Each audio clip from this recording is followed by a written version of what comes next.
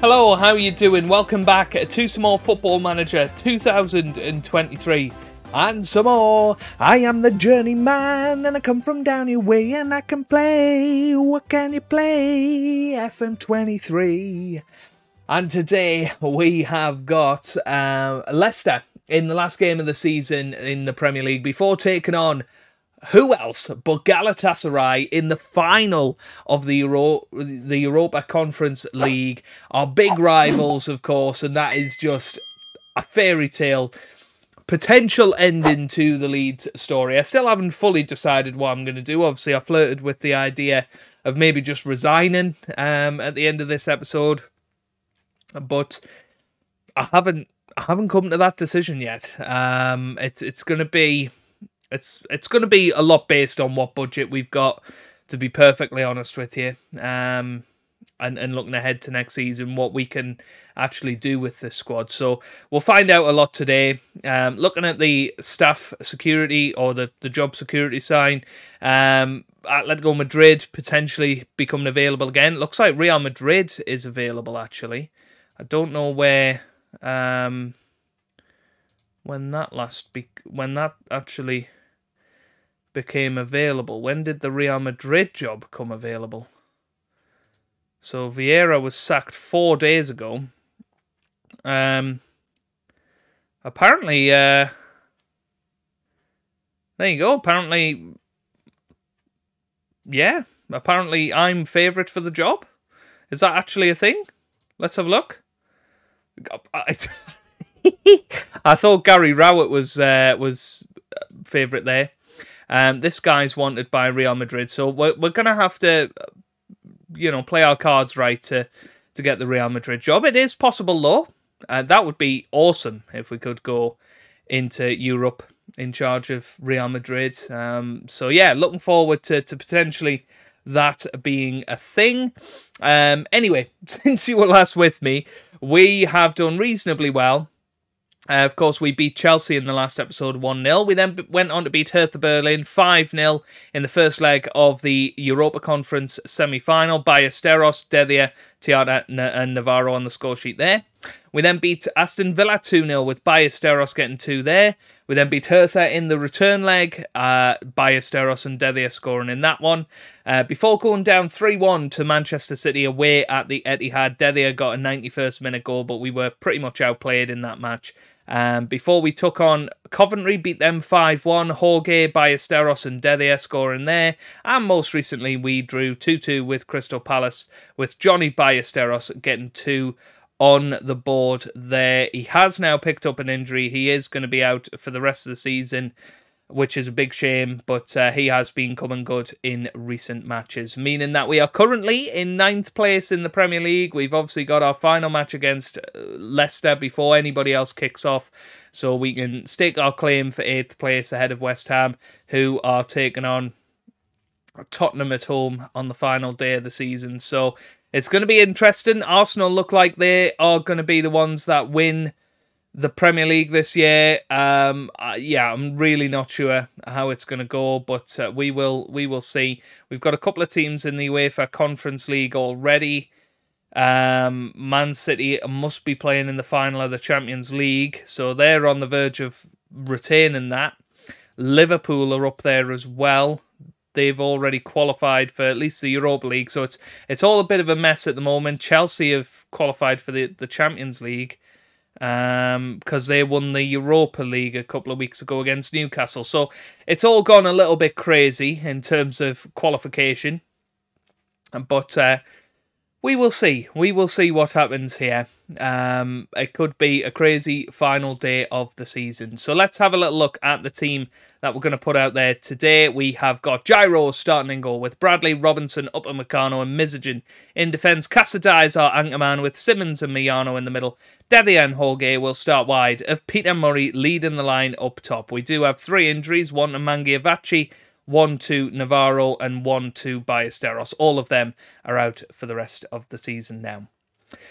So let's get into it. Potentially our final match, as I say, in charge of Leeds United, or at least our final Premier League match. Although if we do lose this and finish in the bottom half, we may well get sacked, which would be hilarious, especially because we're favourites for the Real Madrid job, and that would be an awesome job to go for. What a journey into the unknown that will be, and perhaps a chance to learn a new culture, some Spanish football, and really try and take our career to the next level as Peter Murray puts it into the back of the net, and that is his first goal for a long, long time. He hasn't really had that much football. We've been playing Nat Wallbank and Johnny Ballesteros up top recently, but Peter Murray straight away gets a chance, puts it into the back of the net, and puts us 1-0 up, which puts us into 8th place as it stands. And it is a shame, had we got off to a better start this season, potentially we could have been right in that title fight. It's been a very low point scoring season. A couple of years ago when we got 83 points, that would have been by far and away enough to win the title this year. But it's one of those things. It's been one of those weird seasons in the Premier League where so many of the teams at the top have been taking points off each other, and I think that's kind of what's keeping me at Leeds, potentially keeping me at Leeds next season. If we get the budget to get a couple new signings, at least renew some of the contracts. A lot of contracts are running out next year, and that's something that I am concerned about going forward for this club. Here's Mizogin on the ball, gets it to Sesea Casadei, and Murray's there potentially. It's Deddia who puts it into the back of the net, but it is a free kick to Leicester City, which I think was questionable at the very least. But there you go, half time, and it is 1-0, still 1-0. An early Peter Murray goal put us into the lead. It would be nice to get a 2-goal cush here. Here's Jorge, gets it back to Mizogin, now to Upamecano, to Mizogin. Nope, he's lost it. That wasn't great. Upamecano to Mayano, all the way back to Gyro. Now here's Robinson. Had a great run in the team recently. Bradley gets it forward to Deddia. Deddia now running down this right-hand side. Good replacement for Navarro. Here's Jevon Simmons into the middle, and Peter Murray should have made it 2-0 there. It is going to be a corner, but that should have been the moment that we took a 2-0 lead. It's Simmons who whips it into the middle, headed away. And now here's Casadei. Casadei with a chance. Back to Upamecano with the shot over the bar. Ooh. We are looking good, though. Fingers crossed we can give Galatasaray a good thumping.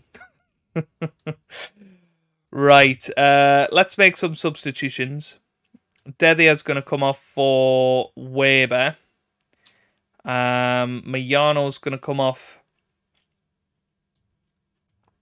for Zhalabov. We'll move Casadei out there instead.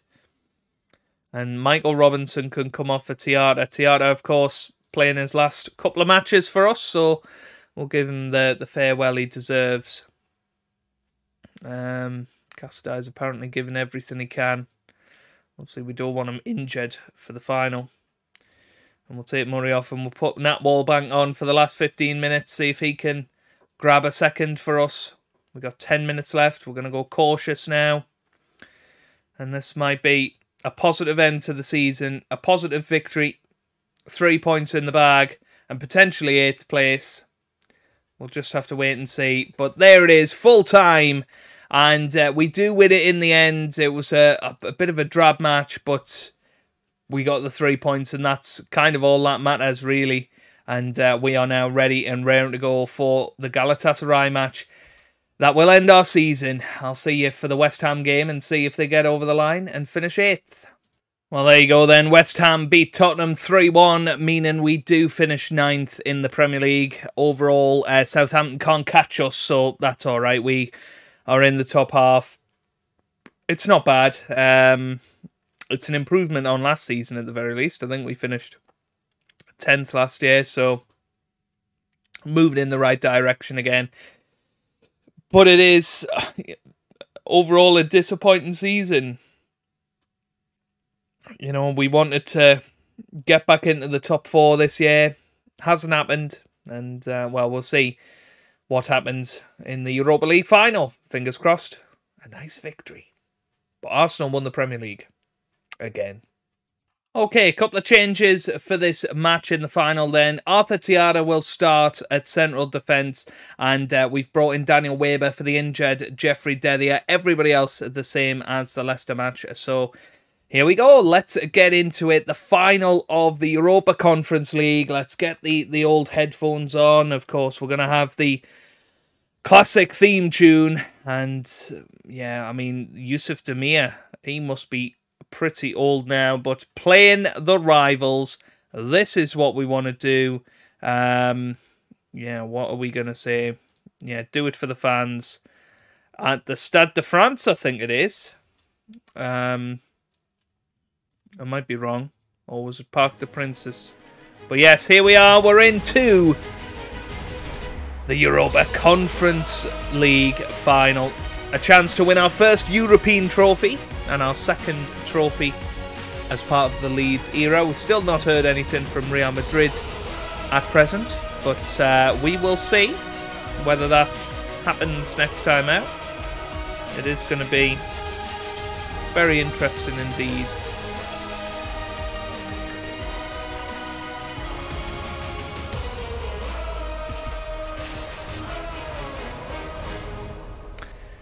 So here we go.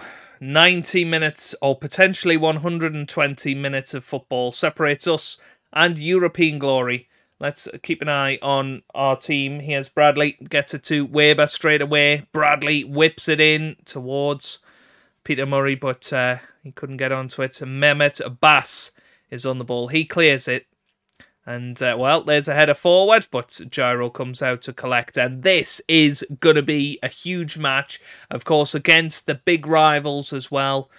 And, you know, this is just a fairy tale ending. If this is to be our last match in charge of Leeds, you know, bringing them a European trophy against Galatasaray would just be awesome, and a great way to say thank you. And Simmons gets it forward to Peter Murray. What a chance! And Peter Murray again on the score sheet. And what a start to this match. After 8 minutes, we are 1-0 up against Galatasaray.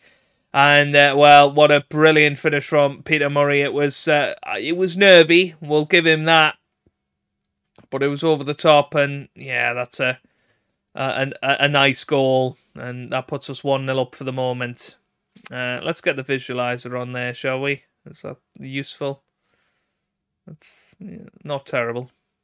Not terrible. Visualizations. Leeds shot map. Okay. What else could we have? Match momentum. I do like the match momentum one. You can see we are definitely the team with the momentum at the moment. It would be great to get that 2-goal cush, as I said. Here's Weber, gets it forward. What a ball that is towards Francisco Jorge, who whips it in now, and it's over the top by Jevin Simmons. But that was a chance. It certainly was a chance. Here's Tiata. Gets it all the way back to Robinson now. Forward to Simmons. Here's Weber. Weber over the top towards Peter Murray with a great chance. Good save. But you feel like unless we put them to bed here, it could well be a moment that we regret. But Arthur Tiara in his last ever Leeds match puts us 2-0 up. The captain puts in the rebound from a Michael Robinson header. And that is what we needed. Jevin Simmons with the corner kick. Robinson with a header. Hit the post. And then Tiata puts it into the back of the net. And it's now Galatasaray 0. Leeds United 2. Come on. Yes. Brilliant. Right then. What do we say? Happy with dominating possession. And there's a highlight straight from the kick-off here. It would be great if we could get a clean sheet, because Gyro's... oh, that's a penalty, Jeff.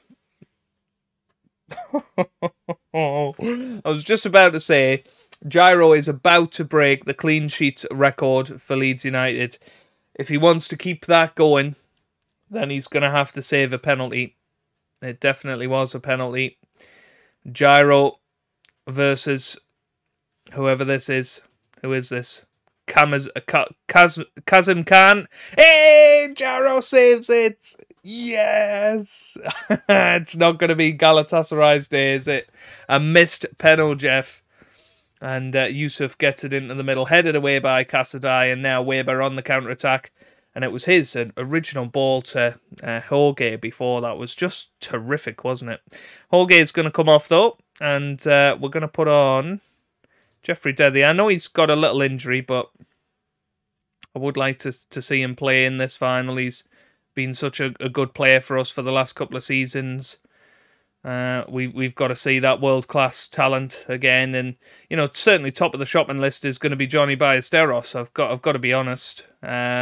He has been a brilliant goal scorer. I think he'll be fairly cheap, yeah, certainly with what clubs have been coming in for him on while I've been manager here.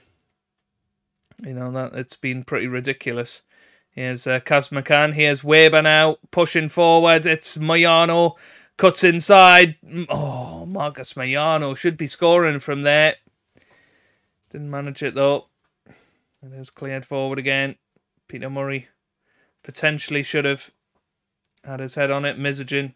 Mayano loses it, but Tiata wins it back. All the way back to the goalkeeper, Gyro. Tiata. Here's Mizogin. Mizogin still going. Jorge, brilliant ball through to Peter Murray. What a chance for 3-0. Peter Murray with the shot, just wide. Unlucky. Nat Wallbank's going to come on. Our resident expert of scoring in the Champions League, or at least European football. Zhelobov is going to come on as well. So 2 more changes. And that is that. That is your lot. This is the last few moments of our Leeds career potentially unfolding in front of us. It has been a very, very fun time.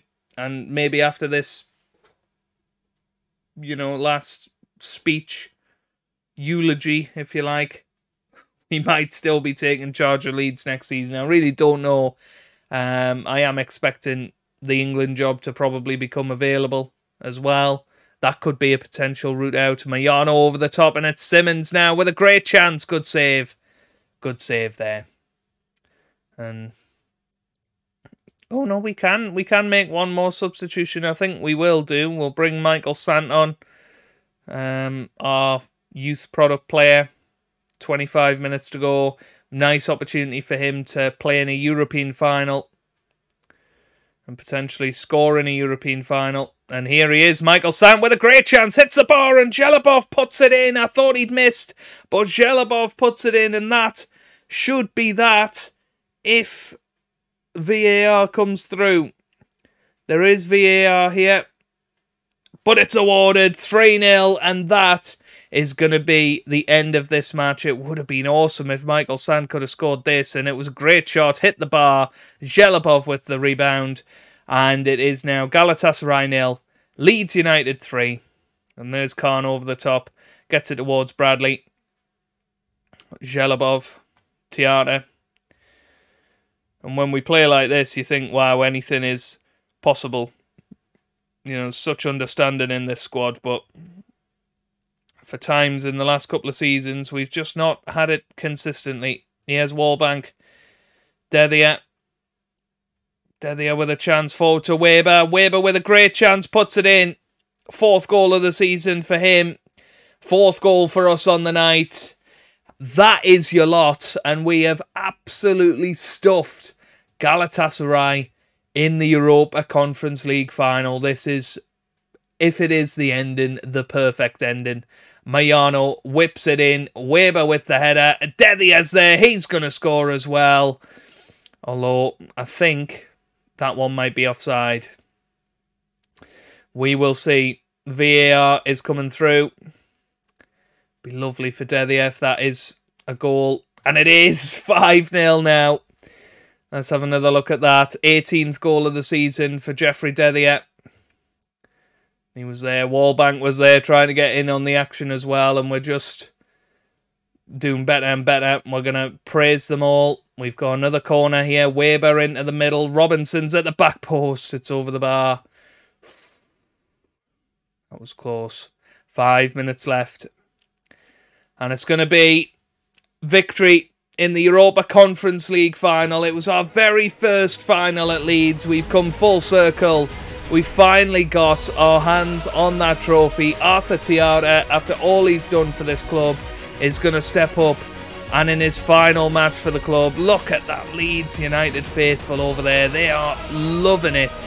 And here we are. We're getting ready, down on our knees, and we absolutely revel in the moment. And there it is. Our second tournament victory. The Europa Conference League, our first European trophy of the series. And that's Europa League football for Leeds United next year. Straight in at the group stage. And a terrific 5-0 victory over rivals Galatasaray to win. And overall, you've got to say that's a pretty good season when you put a European trophy on the end of it. Chelsea beat Southampton. They're going to finish in the top 4. Lovely to see that. You can see there is the top 4. Man United are 5th. They're going to be in the Europa League next season with although they're probably going to be promoted to the Champions League. We are going to be in the Europa League next season, thanks to our performance there. There's the medals for all of it. Yeah, wonderful to see. Even James Crouch gets one. There you go. Hannard leads to glory. Fantastic. And surely our reputation enjoys a boost. It actually doesn't. And we haven't been identified as wanted by Real Madrid, so I'm a little bit worried that we're not going to get that job. I've been doing all of this talking, saying this and that. We're going to receive 4.3 million for winning that.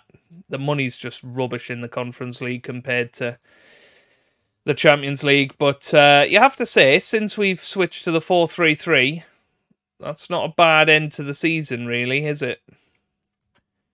You know, if you look at the start, I mean, that's a good period, the 5-2-3 working there. 4-2-4 started well enough, but just inconsistent. And I think that's where we are this season. Very inconsistent. And that's the way it is. Right, let's continue on. I want to see what our initial budget is. We have qualified for the Europa League. So there you go. We are receiving little bits of money here and there.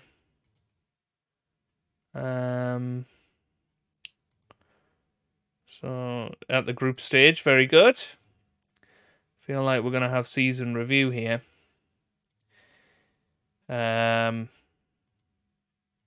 Squad planning for next season. Ballesteros wins young player of the season and player of this. Oh, right, in the Conference League. I thought that was a bit odd. Yeah, very good. I assume that's for the English young player of the season. Wow, look at that. That's the Europa Conference League. A team of the season. Very good. And there's our initial budget. And that kind of confirms it, doesn't it? You know, we've got no money to spend. We got a little bit in the wage budget, to be fair. A little bit of wiggle room there. Our committed spending is only 3.1 million. So I suppose you could say we have up to £34 million to spend. We can sign one player, and an average one at that. I think tomorrow's episode, transfer special with Leeds United, and a job hunt. We have applied for Real Madrid. Whether we will get contact from them, I really don't know. It is going to be touch and go whether that happens. Adrian Mutu. Goodness me. Where's he been all these years?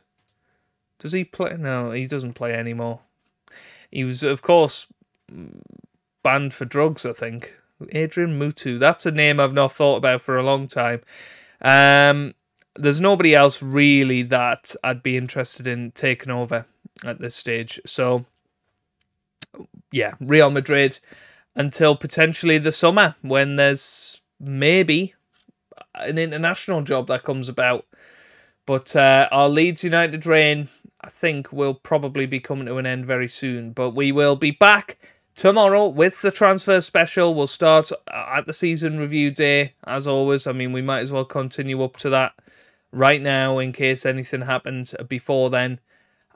And that is where we will pick up tomorrow. So if you have enjoyed it, give it a big thumbs up down below.